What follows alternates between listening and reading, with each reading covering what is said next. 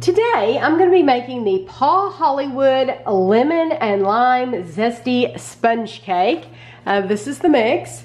Brian sent this to me from the United Kingdom, so I really appreciate it, Brian. This should be fun to make. It did not come with frosting, so it said that a good buttercream would really go well with it. So we bought the Pillsbury Creamy Supreme Buttercream Frosting. I think Duncan Hines does have a whipped version, but we wanted just the regular frosting and not the whipped. So what you need to do is you need to get 2 pans and you need to grease them, line the bottom, and then grease them, which I have done. You need to preheat your oven to 356 degrees.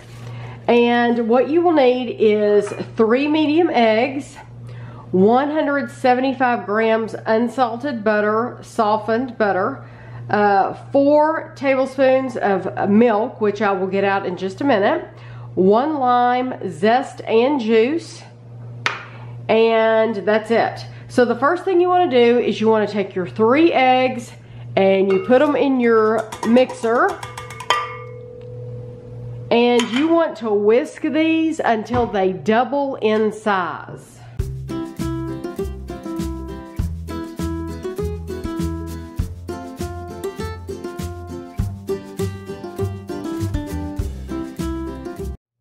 I'm going to take this and set it to the side and then put my paddle attachment on here,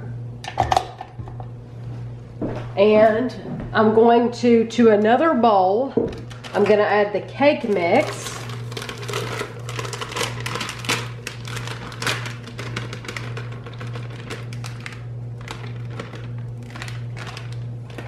and the butter,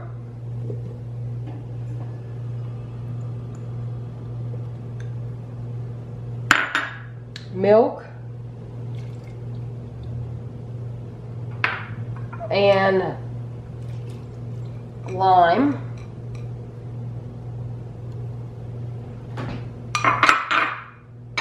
and then we're going to mix this.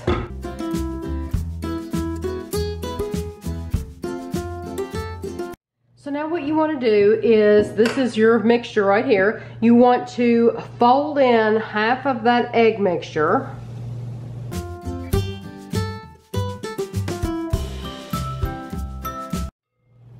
And then add the rest and fold it in. Now you want to divide this mixture between your 2 pans.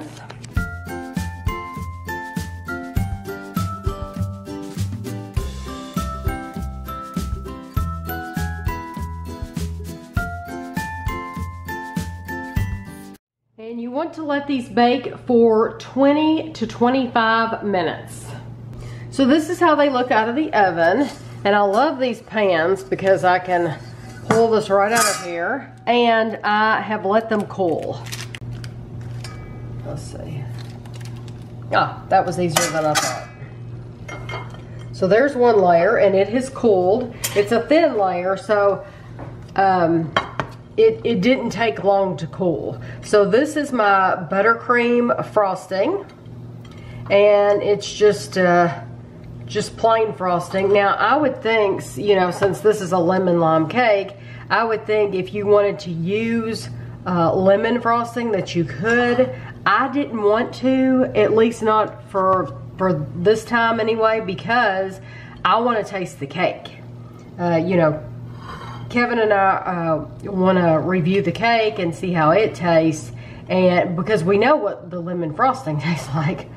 So I'm just gonna frost this, take it out to the edge all the way around, and then I'll put my second layer on.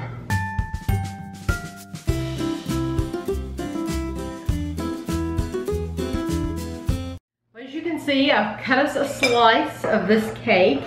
It looks good. It does look good. It smells good.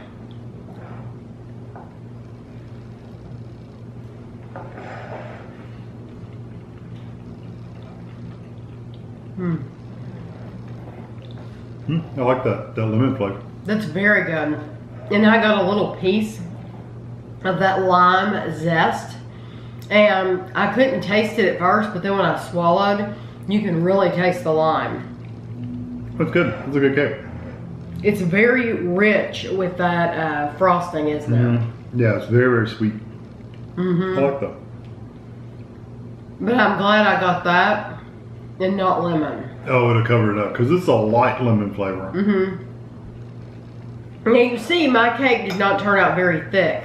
That is because the only pans we have with the removable bottom are 9-inch pans. So when I grabbed the pans, I grabbed 9-inch pans. On the box, Paul Hollywood says you're supposed to use 7-inch pans.